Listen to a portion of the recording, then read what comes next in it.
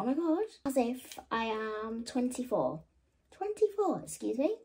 Like, since when did this happen? I feel like I only turned 18, like, yesterday.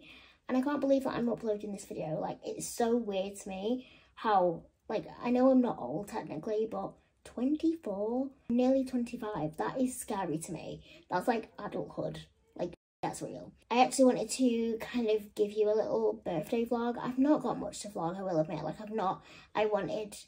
this year has been very like chill, very low key. I will admit I've not been the best with my health, so obviously I've not been really up to going out and going for meals and stuff. Like, yeah, sis hasn't been her best, but I still wanted to bring you birthday content and make the most of it, so I'm definitely going to be giving you a birthday haul. Also a little vlog of what I did on my birthday, because we actually went to London and we got invited to the next event, which was on my birthday. But it was so cute because I love London and it was such a lovely day. It was so warm. Got to see the upcoming autumn and winter homeware as well, so it was just such a vibe. Even though I had a really low-key birthday, I love that. And I feel like on social media there's so much pressure on having big birthdays and sharing a lot of it, like being so extravagant. And you know what, sis is over here and I am so happy just sitting in, having a takeaway, watching Netflix.